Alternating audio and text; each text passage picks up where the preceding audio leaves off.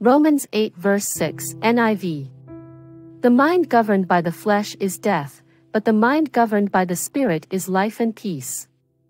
This is a very straightforward devotional and verse. If you let your mind be ruled by your physical senses, it will lead to all things that pertain to death, sickness, disease, depression, lack.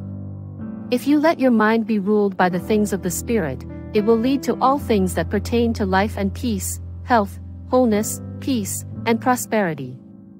This verse echoes the important truth in Romans 12 verse 2 that when you renew your thinking, it changes you physically and mentally.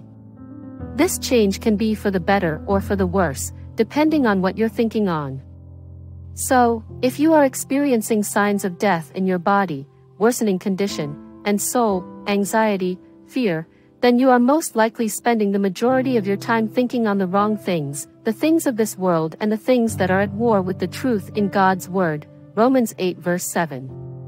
That might sound like bad news, but it's not. What it means is that you control the change that occurs in your body and soul by what you think. You control it. You have a choice if you let death, or life and peace, into your life. You are not at the mercy of anyone or anything when it comes to your thoughts.